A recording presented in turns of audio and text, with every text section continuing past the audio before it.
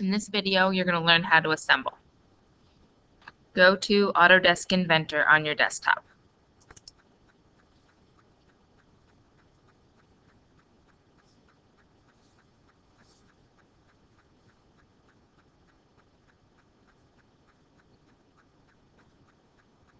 Once opened, we're going to start a new file.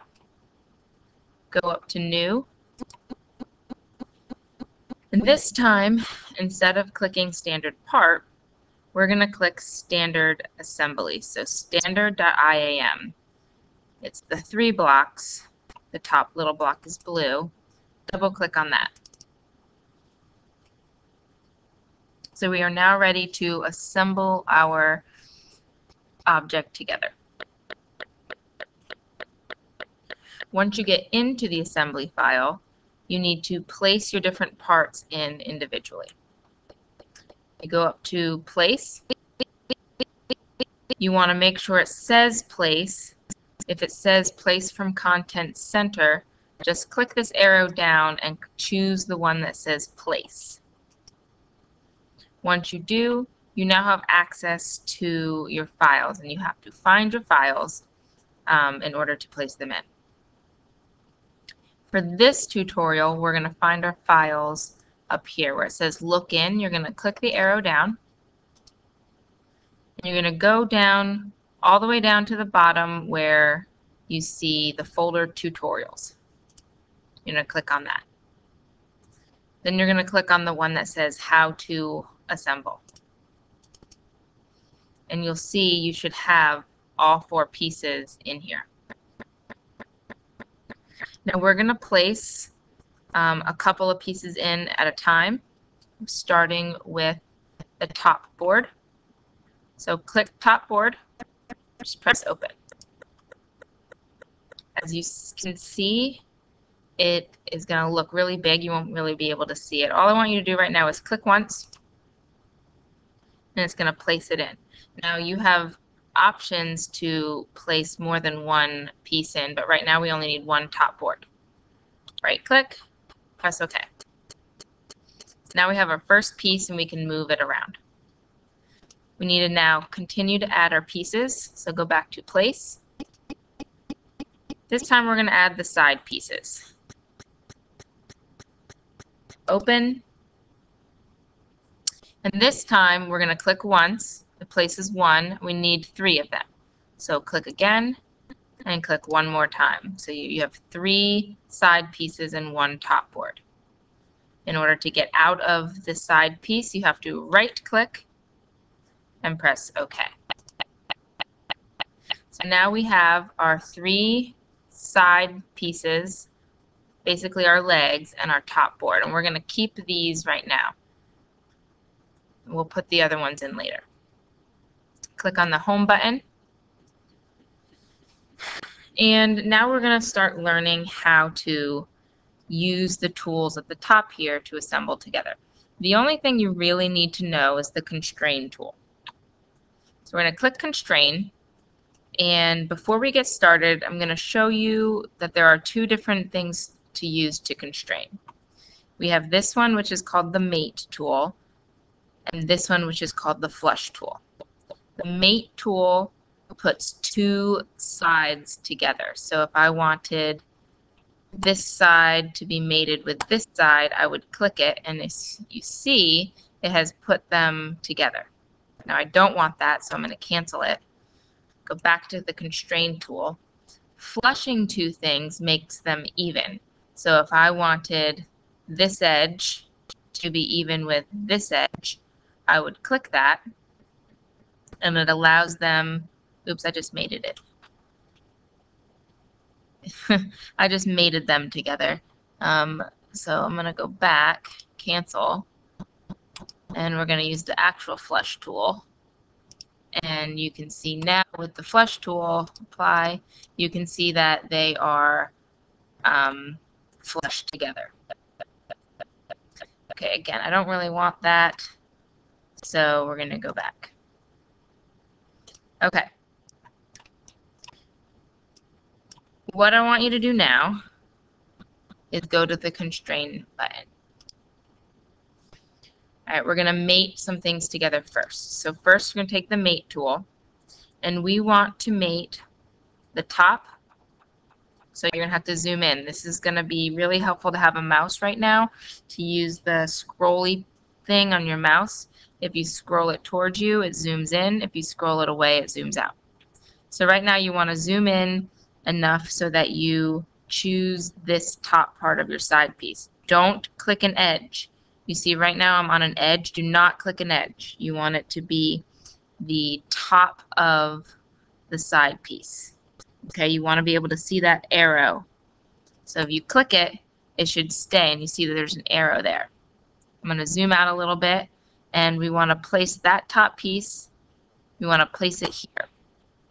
Okay. Now it looks a little strange right now, but we have to change that. So what you have to do after you make a constraint, you always have to apply it. So right now, click apply. So now what you have, I'm going to cancel out of this to show you, is we have these two on the same plane. This piece is on this bottom plane. This is obviously not what we want it to look like. So we have to use the other tools to help constrain it to be where we want it to go. Come up here and click constrain. Come over to the flush button now, and now is when we're going to start creating it to look like something. We want to flush this side of our side piece to this piece here. So you want to zoom in to make sure you got the edge of your top board. Once you click it, you can see, press apply, it flushed those two items together. Now if you haven't figured it out by now, we also have to flush, so make sure you come back up to the flush tool. We have to flush this part, and then you want to zoom in to this part. And you see with the flush tool again, it makes two parts even. This is something to think about for when you put your locker pieces together.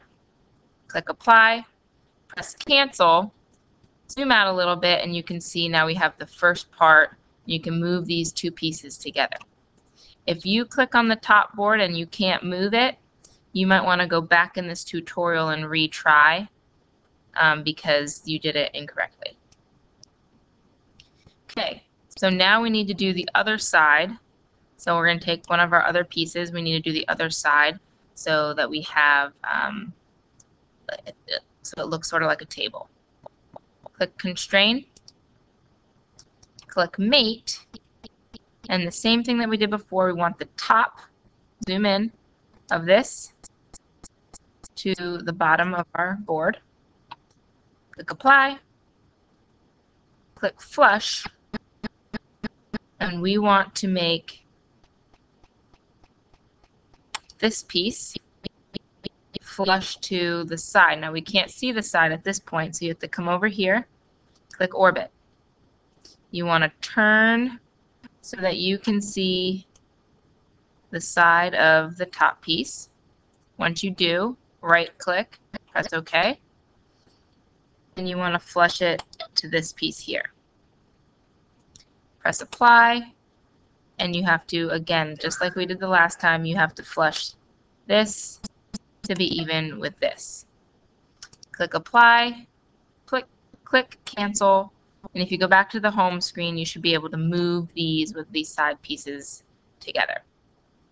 So we have the first part of our table desk organizer thing finished. To continue on, we are going to actually need to bring in another piece in order to place this together. So we're going to come over here and we're going to click place. We're going to get the shelf, press open, click once, right click, press OK. So this shelf is basically going to be going in here about. It was originally designed to be on slides, so it would slide in and out, but right now we're just going to create it so that it stays in one spot. So we have to place the shelf in first before we place this leg in. So we're going to go up to the constrain button, we're going to click Mate. What we need to do is we need to mate the side of this shelf to the side of this leg. So we're going to click the side leg. We're going to go over to the Orbit tool. We're going to turn it so that we can see this edge. And you want to click that face. Don't click edges. Click the face. Once you do, press Apply. And I always like to go back to my Home button so I can see what I'm doing. And you can see that it has now applied to the side. We're not finished though. We need to flush this piece. So what we want to do is take the Flush tool, and we are going to flush the front to this spot here. So we want the front of our shelf to be flush to the front part of our leg. Apply it, pressing cancel, so I'm going to show you this is what it looks like. I can now free move this shelf up and down this side of the leg. Okay? We're going to leave it right there for right now. We're going to move it to about where we think the middle is. It does not have to be perfect. Yours might look slightly different than mine, but we need this so that we can place this in there. So we're going to place our last leg in, go to Constrain. We want to mate, so click this one, the top to the underside of our board. See how it kind of cuts into it right now? It's not exactly how we want it to be, but we want it to be in that spot right now, so click Apply. Now we have to flush different things together. So we're going to click the Flush button, and you want to flush this side to the top part here. Click Apply.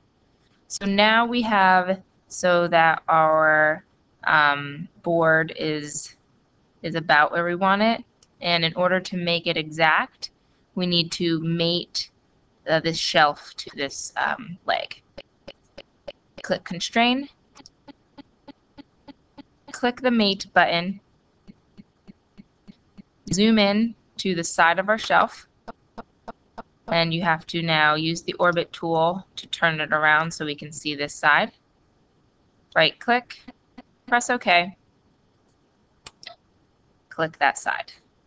Once it sticks there, press Apply.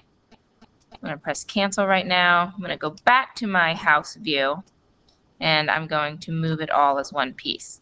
So you should be able to move this all as one piece. The only thing that will still move is this middle shelf.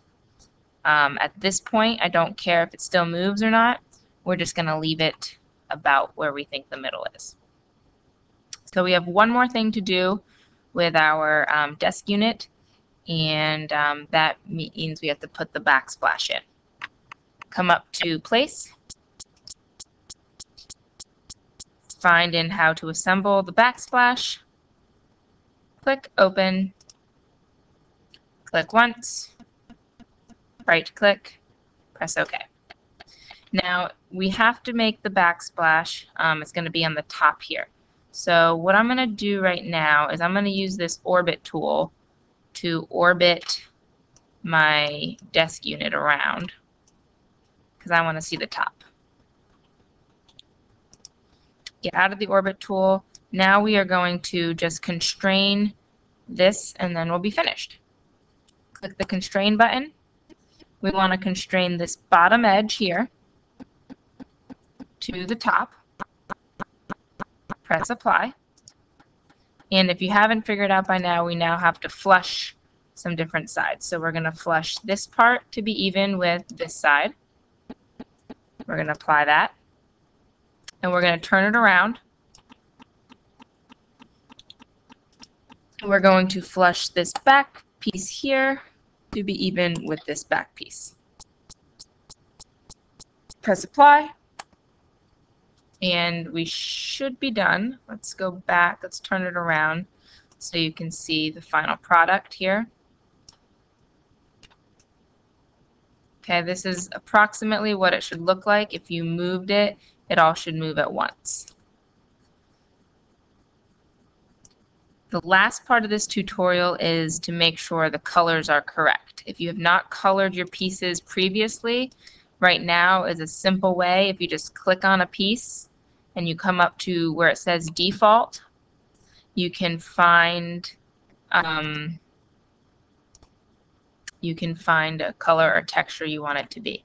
I don't want it to be driftwood. I want it to be yellow pine.